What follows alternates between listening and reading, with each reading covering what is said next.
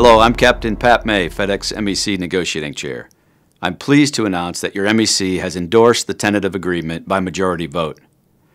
The negotiating team and the MEC leadership strongly believe that this tentative agreement is a historic win for the FedEx pilots and provides you with long overdue improvements to your pension benefit, your compensation, and your quality of life that you've earned.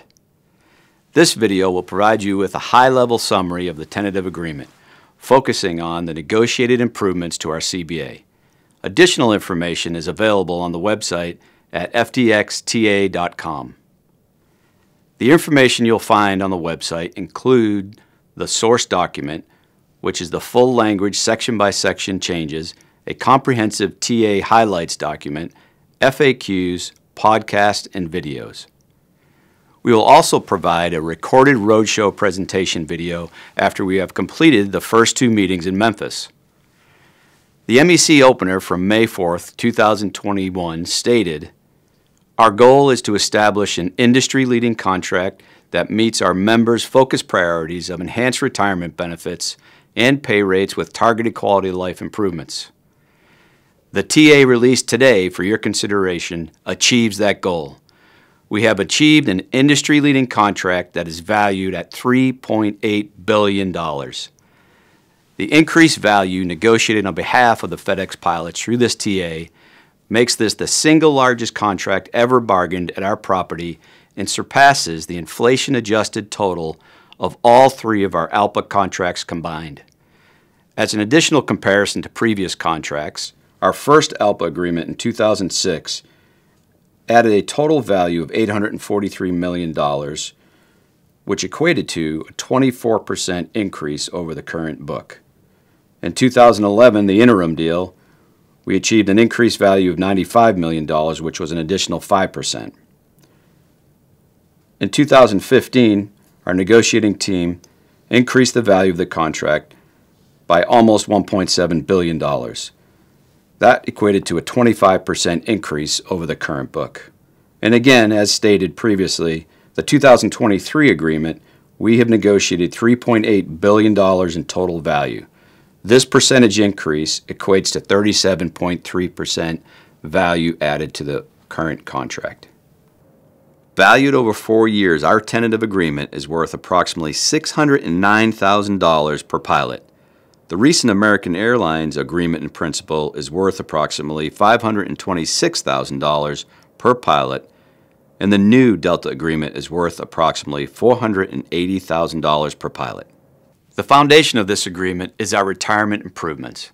Section 28 was our cornerstone. This issue was supported by our pilots dating back to 2016 and has been identified as the single most significant item for bargaining on every pilot survey we conducted. It's worth noting that we attempted similar improvements in our bargaining in 2006 and 2015, which were not successful. Keep in mind, every dollar in retirement money is compensation. It's simply tax-deferred compensation. Let's start with duration. FedEx preferred and proposed another 6-year deal. We originally proposed a 4-year deal and ended up agreeing to a 4.5-year contract with an opener beginning 150 days prior to the amendable date of the February 2028 bid month. Therefore, we'll be able to open negotiations September 2nd, 2027. Let's move on to the highlights of what was achieved in Section 28. First and foremost, the pension has been improved for every FedEx pilot on property. We have negotiated a permanent adjustment to the pension formula that has been unchanged since the 1999 CBA. In addition to the pension increase, we bargained for a new, modern pension option that will offer every FedEx pilot an alternative pension which has been structured to remove many of the legacy pension limitations. The new pension, the market-based cash balance plan, is structured to provide pilots with a valuable alternative to the legacy pension that will grow with your increasing compensation for your entire career. Let's take a closer look at the improvements in the legacy pension. The current pension final average earnings, or FAE limit, will increase from $260,000 to $325,000 at the date of signing, which will be July 31st, 2023. The final average earnings limit will increase again on January 1st, 2025 to $330,000, and on January 1st, 2027, a final increase to $338,000. The improvement provides a pilot a maximum pension of $169,000 for a pilot who has obtained 25 years of service and $338,000 final average earnings. This equates to a 30% improvement to the current pension of $130,000. The pension improvement on its own has a cash value of $578,000 per pilot for those who remain in the legacy plan until January 1st, 2027. What is extremely important to recognize is that the deferred compensation dollars are in a tax-qualified plan and represent higher value money as compared with current annual income. If you're a pilot on property now, but will be retiring prior to the date of signing, which is July 31st, you are eligible for these improvements. Pilots may elect to leave the legacy pension and participate in the new market-based cash balance plan. Please be aware that you're not under any pressure to make this election now. Following the ratification phase of this agreement, there will be a long process which is outlined in the market-based cash balance plan letter of agreement. For now, you only need to understand what the two pension options are offered to you in order for you to make an informed decision about ratification. Let me explain some more details of the market-based cash balance plan. FedEx will provide an 11% annual company contribution up to the IRS compensation limit, which will grow with inflation. This year, the IRS comp limit is $330,000. If the plan were in place now, that would provide for a company contribution of $36,300. The targeted market-based rate of return on contributions is 6.5%. Unlike the current legacy plan, there are no years of service limit. Every year you have counts. The primary method for benefit distribution is lump sum benefit option at retirement. Your years of service accrual in the legacy pension plan ends upon entry into the market-based cash balance plan, which is likely to occur on January 1st, 2025. Notably, the pilots who elect to transition into the market-based cash balance plan will also have their high-five final average earning increase from the current $260,000 to $290,000. The final average earnings will be applied to your frozen years of service in the legacy pension plan, likely beginning again in January 1st, 2025. It should be noted that active pilots accrue an additional year of service in the legacy pension in November of each year. I want to share with you some hypothetical examples using average compensation of the retirement modeler. This is very similar to what you'll be provided during our TA education. I need to again emphasize this is only provided for your information for the TA ratification process and not intended to be a replacement for the election period, which will occur later next year. During that phase of implementation, FedEx will provide modeling through their actuarial accounting firm.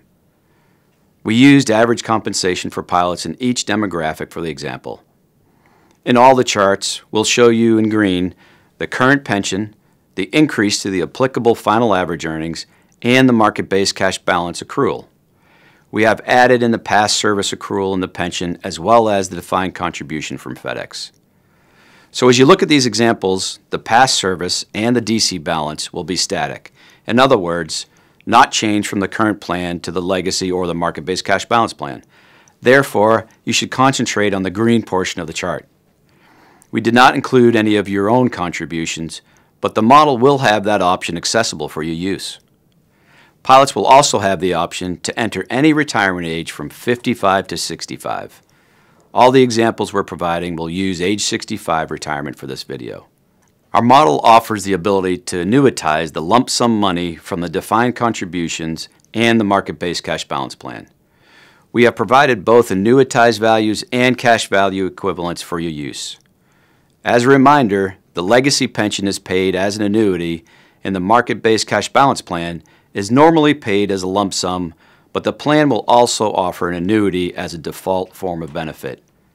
Example 1 is a pilot hired at age 35 and is currently 50. The example shows the current legacy pension in the left column. The middle column is the improved legacy pension. Alternatively, in the right column, if the pilot elects the market-based cash balance plan, they will have a frozen benefit of $78,000 plus the future increase of a $290,000 cap, which is added to the market-based cash balance plan, shown as $88,702 in this example. That totals $328,879 in an annuitized annual benefit, including the DC plan. You can see that in this hypothetical example, the pilot is slightly better off in the improved legacy plan, or the middle column, which shows a benefit of $169,000. Combined with the DC plan, this equates to a total annuitized annual value of $331,177. Example 2 is a pilot hired at age 39 and is currently 43. The example shows the current legacy pension in the left column. The middle column is the improved legacy pension. Alternatively, in the right column, if the pilot elects the market-based cash balance plan, they will have a frozen benefit of $17,600 plus the future increase of a $290,000 cap, which is added to the market-based cash balance plan, shown as $145,328 in this example. That totals $300,000 in an annuitized benefit, including the DC plan. You can see that in this hypothetical example, the pilot is slightly better off in the improved legacy plan, or the middle column, which shows an annual pension of $169,000. Combined with the DC plan, this equates to a total annuitized annual value of $306,000 in retirement. Again, this is only company-provided money and does not include your own elective deferrals. Example 3 is a pilot hired at age 39 and is currently 39, or in other words, a pilot who gets hired at or after the date of signing. This pilot will be in the market-based cash balance plan. The market-based cash balance plan shows an annuitized benefit of $212,852. The normal form of benefit will be a lump sum. In this example, this equates to $2,822,000 in the market-based cash balance plan for a total value of just over $5,132,000 when combined with the DC plan. Both the market-based cash balance plan and the DC plan assume a conservative investment rate of return of 6.5%. Example 4 is a pilot hired at age 32 and is currently 35 years old. This example shows the current legacy pension in the left column. The middle column is the improved legacy pension. Alternatively, in the right column, if the pilot elects the market-based cash balance plan, they will have a frozen benefit of $12,000 plus the combined annuity increase of $298,772 in the market-based cash balance plan. This pilot is better off in the transition to the market-based cash balance plan. The cash value of the combined DC and market-based cash balance plan benefit is just over $7.6 million, or an annual annuitized value of $578,235. There are other significant items that were negotiated as improvements to Section 28, such as the increase to the sick leave buyback, increasing from $110,000 to $150,000, and waiving the one-year early notice requirement. The combined improvements in Section 28 account for $1.67 billion of the 4.5-year deal. In other words, it represents 44% of the total value of the $3.8 billion TA. While retirement was the cornerstone issue for us, the MEC identified pay and quality of life issues as an overall goal for improvements. Our Section 3 compensation was negotiated to both accelerate our pay rate increase and accelerate the time spent to get to the top of our pay scales, currently at 15 years. Here are the pay rates negotiated over the duration of the deal. Hourly rate increases effective on the first day of the August bid period, or July 31st, 14%. 6 months later, in February 2024, 3% increase. Then, February 25, 4% increase. February 2026, 3% increase. In February 2027, a final pay increase of 3%. This equates to 27%, or approximately 30% compounded pay raises over 3.5 years, 5 pay raises over the same period of time. This also equates to a compounded raise of 22% over 18 months. The acceleration to achieve the top-of-scale pay rates moves our contract more in line with the industry standard, which is a 12-year pay scale. Our nearest competitor has a 15-year pay scale. What you will see is our date of signing pay rate will combine our top rate at 15 years to include the 14th year as well. At date of signing plus 6 months, or February 2024, the 15th year rate will compress again and include the 13th year. At date of signing plus 18 months, or February of 2025, the 15th year rate will compress again to include the 12th year. This will accelerate all pilots paid to the top of scale who were hired at or after 2009. In other words, any pilot who has yet to achieve their 15th year of service. This historic pay rate change provides valuable increases to the negotiated pay rates. This item was added very late in negotiations to deal with the concerns over the recent system bid and the concerns of delayed career progression. It is a specifically targeted benefit for the nearly 3,100 pilots who have been hired here since 2015. Let me show you how this affects the pay rates for pilots in that demographic. I'll use a pilot who was hired in February and has 8 years of service.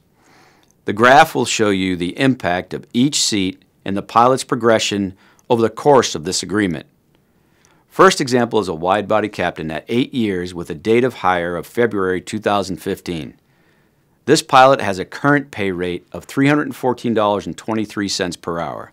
By the end of this agreement, the pilot will have an overall increased pay of 38.3%, or a pay rate of $434.71. Moving to the wide-body first officer, their current rate of pay is $210.94, and by February 2027, the pay rate will be $308.17, which is an increase of 46.1% over their current rate. A narrow-body captain who has a pay rate of $269.26 will have a rate of pay of $374.72 by February of 2027, which is a 39.2% increase to their pay rate. The last example is a narrow-body first officer. Today, they have a pay rate of $181.45, and by February of 2027, will have a pay rate of $271.13, or a 49.4% increase over the current rates. We have also negotiated a significant change to our new hire pilots. We have moved away from a flat salary number and have set up a durable compensation paradigm that will adjust with our increasing pay rates. Now, new hire pilots will be paid 2.25 credit hours per day, which equates to 63 credit hours in a 4-week bid month and 78.75 credit hours in a 5-week bid month. For example, a new hire narrow-body first officer at the end of this agreement will have a pay rate of $105.09, multiplied by 63 credit hours for a 4-week bid month, will be compensated $6,620.67 for that month. And on a 5-week bid month, the new hire pilot will be compensated $8,275.84. There is a recent trend of making great strides in collective bargaining agreements in our industry. This tentative agreement continues that trend and raises the bar. The recent Delta agreement was one outstanding example and created a total value of $23 billion for its 15,000 pilots, which is $1.5 million per pilot over the 4-year deal. Once ratified, our agreement creates a contract with a total value of $12.5 billion for FedEx pilots, which equates to $2.2 million per pilot over the next 4 years, a 44% premium over Delta. We are proud this TA builds upon the success of our fellow ALPA pilots. There are other targeted quality of life improvements which have been highlighted in the comprehensive TA highlights document, which you can find online. I'd like to close by saying that the credit for this TA goes to you, the pilot group, both collectively and individually. When we asked for your help, you delivered. You showed up for the pickets, you showed up for the strike vote, you fought for and earned this agreement. In the end, due to your efforts, we were able to drive the company off of their UPS proposed rates and close out an industry-leading contract for you and your family. On behalf of the entire negotiating committee, thank you for your support. We look forward to presenting you a comprehensive briefing at the upcoming roadshows and to engage in conversations with you and your family.